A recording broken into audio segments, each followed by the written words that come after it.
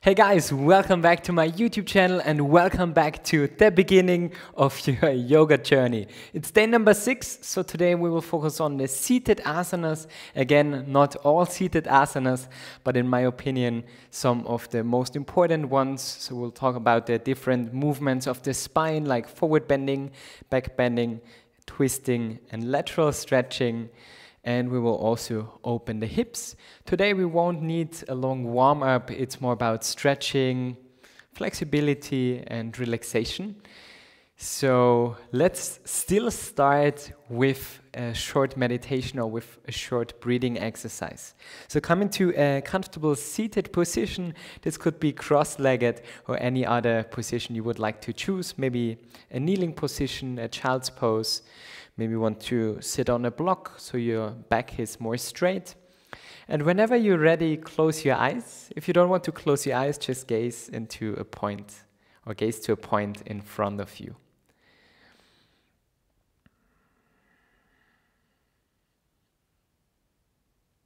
If you're in a seated position, roll your shoulders up to your ears, back, and then relax.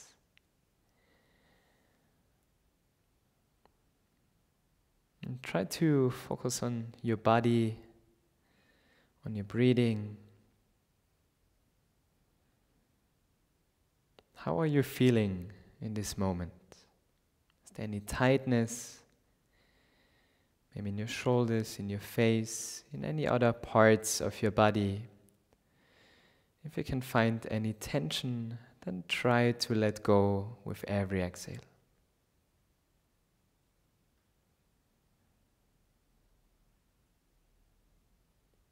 Also try to observe your body. Maybe you can also feel any changes from the last 5 days. Maybe in special parts of your body, in your hips or your hamstrings, in your spine. Maybe it's already easier for you to sit up straight. Also lengthen the spine a little bit more. And how the last 5 days of this yoga program has changed your mind. Maybe you are calmer, more relaxed. Try to feel or become aware of all the benefits. It's always good to set an intention or to remind yourself why you're doing certain things. And then before we start with the asana practice, take 3 more deep breaths. On inhale, lengthen the spine. Bring air into the abdomen, to your chest, up to your shoulders. On the exhale, feel free to open your mouth, relax your face, your jaw, the point between your eyebrows. 2 more breaths in your own pace.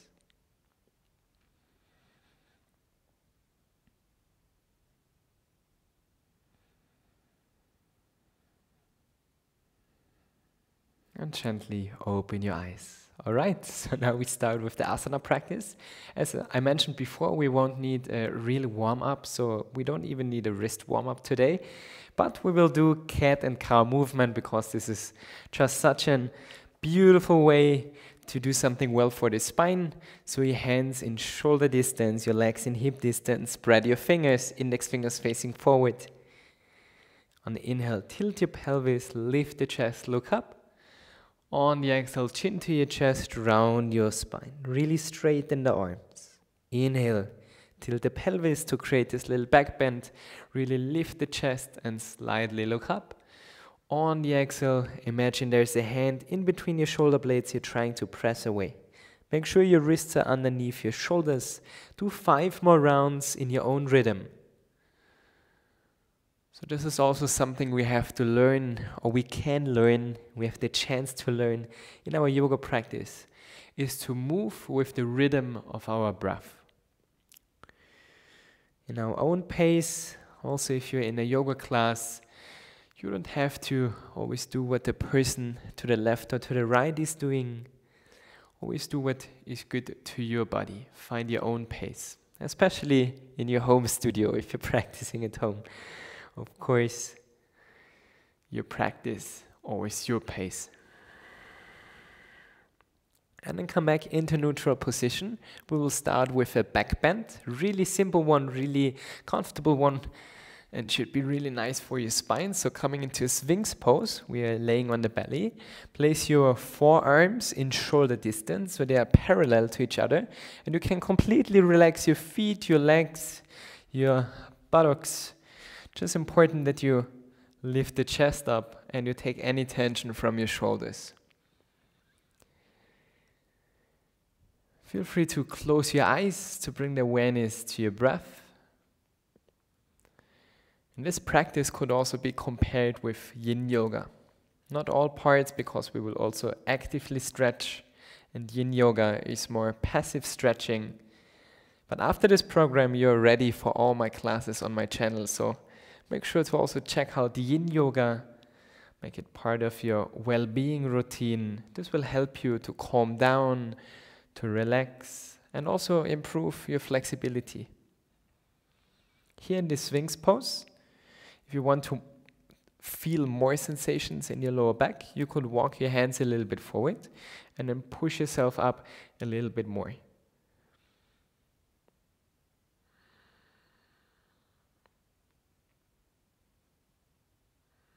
Keep your face relaxed and take 5 more breaths.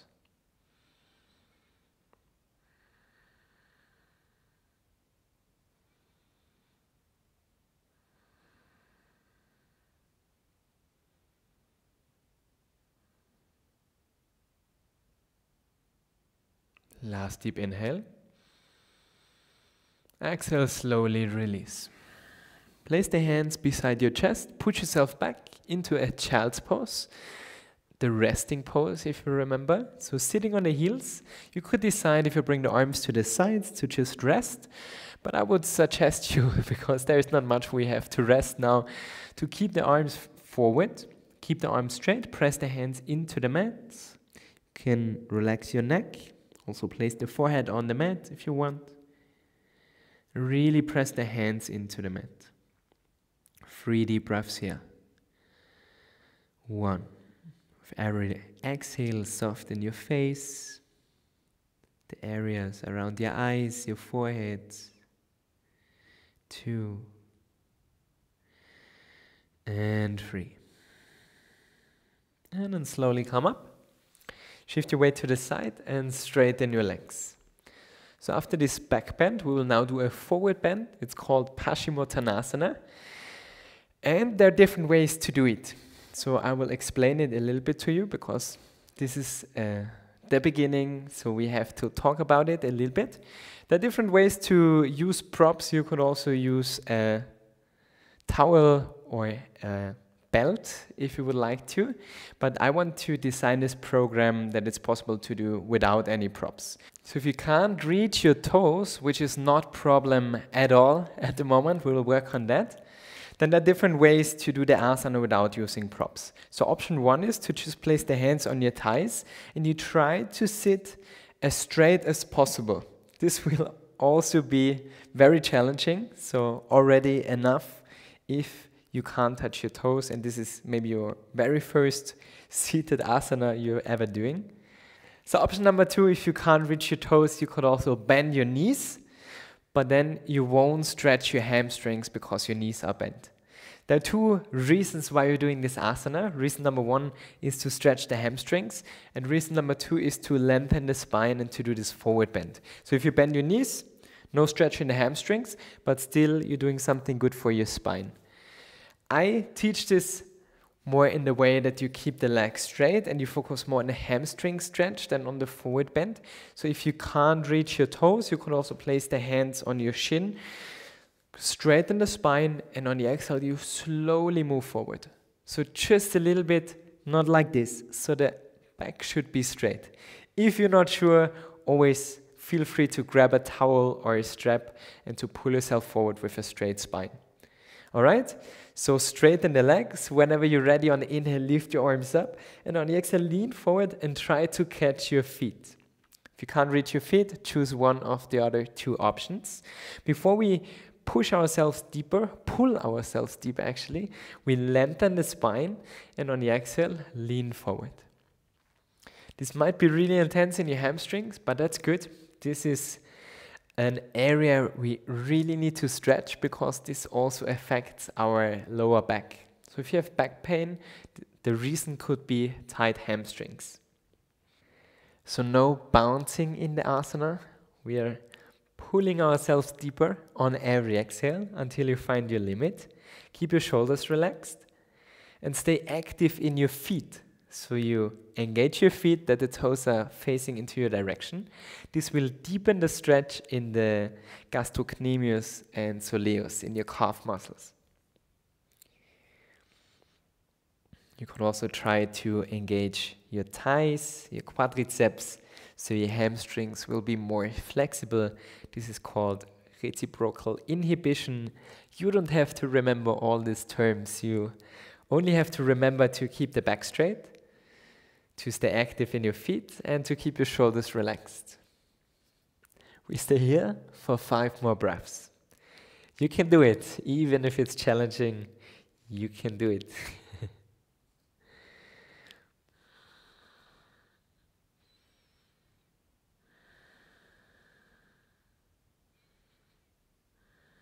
Last deep inhale. Try to deepen on the exhale, maybe a centimeter, a millimeter more.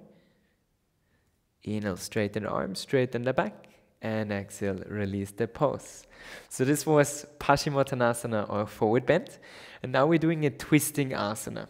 So we already have 3 movements of the spine, the back bend, the forward bend, and the twist. To start the twist, bend the left knee and place it 1 palm distance away from your right inner thigh. So that should be placed for 1 hand, so both femurs, both thigh bones are facing forward. Place the left hand behind your back, right foot active, because if you would relax your right foot, it would fall to the outside, and we would create an external rotation, which also affects our hips. So stay here active in the right foot. On inhale, lift the right arm up. On the exhale, place the right elbow on the outside of the left thigh. If you can't place the elbow here, you could also just wrap your arm around. On inhale, lengthen the spine, suck the belly in, and then we start twisting, not only the head, we're starting from the abdomen. So inhale, lengthen, exhale, twist, abdomen, chest, shoulders, gaze over the shoulder. Inhale, find more length, exhale, twist, inhale, lengthen more, exhale, twist a little bit more. Do this 3 more times, 3 more breaths here, without releasing the pulse. So always twisting a little bit more. Last deep inhale. Exhale, twist a little bit more. Inhale, look to the front. Exhale, release the pose. So all these twisting movements are really good for your lower back to release back pain. Now we're doing the other side, so bending the right knee, 1 palm distance away from the left inner thigh, left foot active, right hand behind the back. On the inhale, lift the left arm up. On the exhale, left elbow outside right thigh. Inhale, lengthen the spine. Exhale, start twisting, abdomen, chest, shoulders, gaze over the shoulder. Inhale, find more length. Exhale, twist. Inhale, lengthen. Exhale, twist. 3 more breaths. Stay active in your left foot.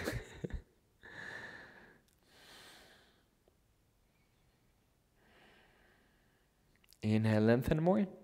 Exhale, twist. Inhale, look to the front. Exhale, release the pose. And straighten the legs, shake it out. All right, so this was Marityasana, a twisting asana. Now we are opening up the hips. We won't do a lateral stretch seated. There are not that many asanas that do that, and we already did that in other classes. So let's focus on the hips now.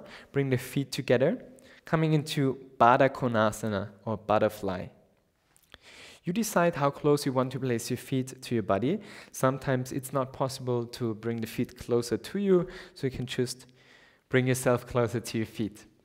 2 options here. hold your feet. On the inhale, lengthen the spine.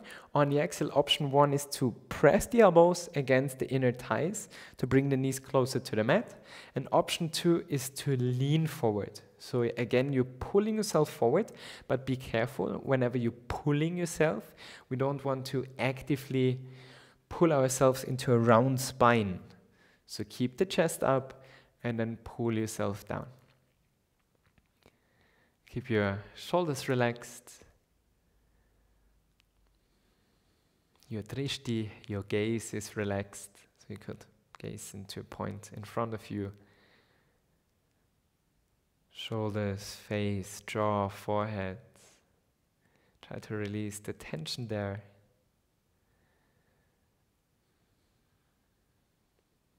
This is really good for your hips, for your adductors.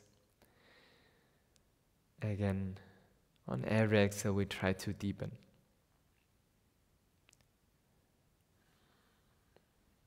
Let's do 5 more breaths. 1, 2, 3, 4, and 5. Inhale, slowly come back up, and exhale.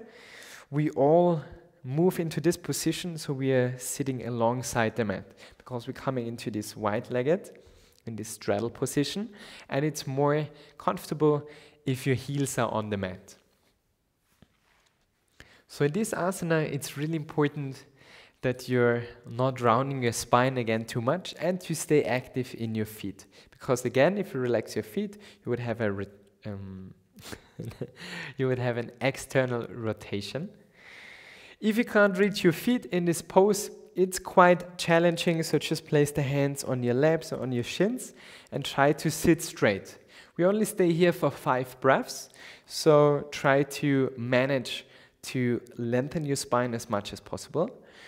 Or you can grab your feet if this is an option for you today. On the inhale, lengthen the spine, and on the exhale, pull yourself down. Engage your quadriceps, stay active in your feet, your shoulders are relaxed. And with every exhale, try to go deeper. Maybe some of you already have the chest on the mat, maybe or probably most of us won't be able to do this. So if your asana looks like this, then just lengthen the spine. It shouldn't be this round back, it should be straight, all right? 2 more breaths in whatever depth you are.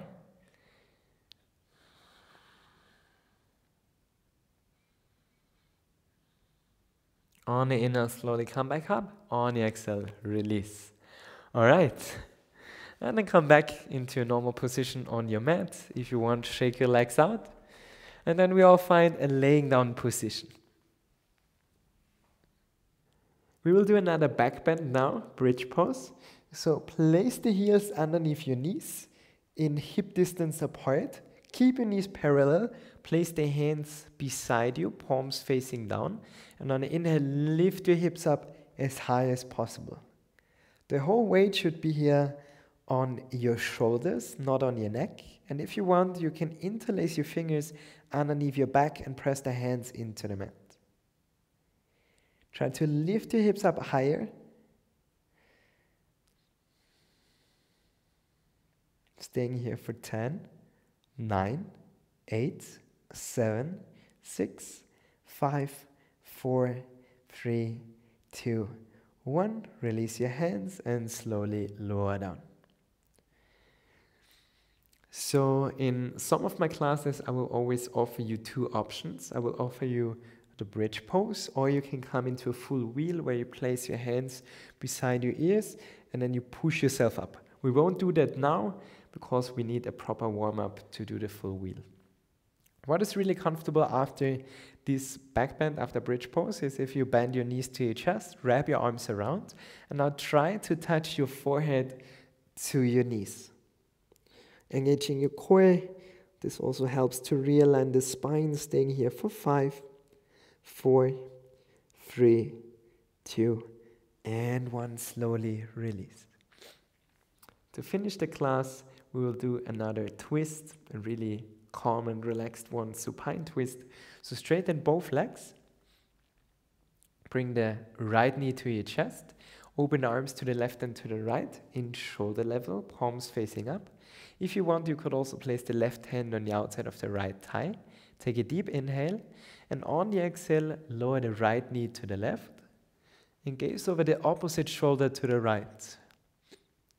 In this asana, it's really important that your lower back and your upper back are still in one line. So sometimes if we're twisting to the side, our butt is almost at the side of your mat. So just shift your weight back to the center so your butt is still in line with your spine. Gaze over the right shoulder. And it doesn't matter if the right foot or right knee is not touching the mat. It's more important that you keep both shoulders on the mat. And then just relax here. Let your arms be heavy. Relax your shoulders.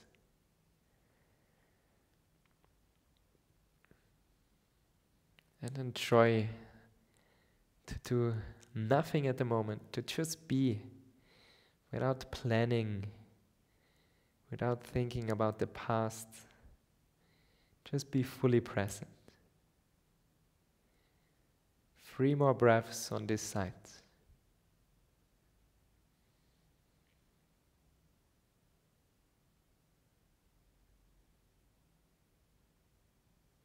One more deep inhale. Exhale, open the mouth, relax your face. And then slowly come back to center. Straighten the right leg, bend the left knee to your chest. Again, open the arms to the sides. If you want, place the right hand on the left, outside of the left thigh. On the exhale, lower down to the right. And gaze over the left shoulder.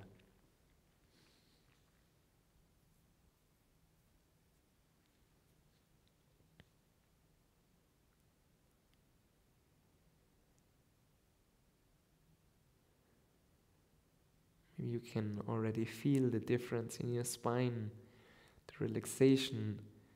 Try to become aware of this twisting asana, of the twisting motion in your lower back.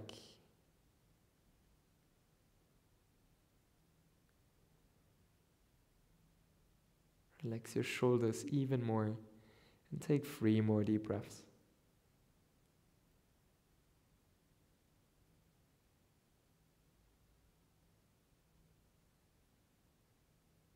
One more deep inhale.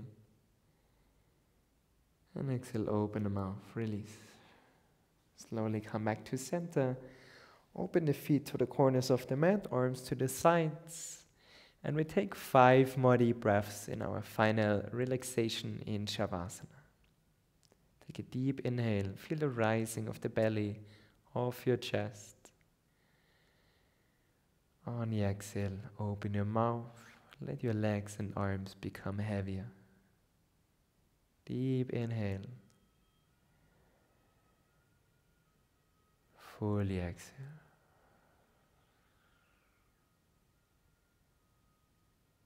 Deep inhalation and slow exhalation.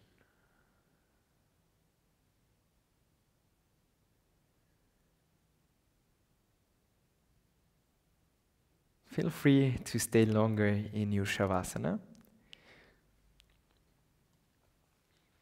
And thank you so much for practicing with me today. I hope you have enjoyed this calm and more relaxed class. And I can't wait to practice with you tomorrow for your final day of your 7-day program. We will do your first vinyasa flow. So rest today after this relaxed class. And I see you tomorrow again on the mat. Thank you so much and namaste.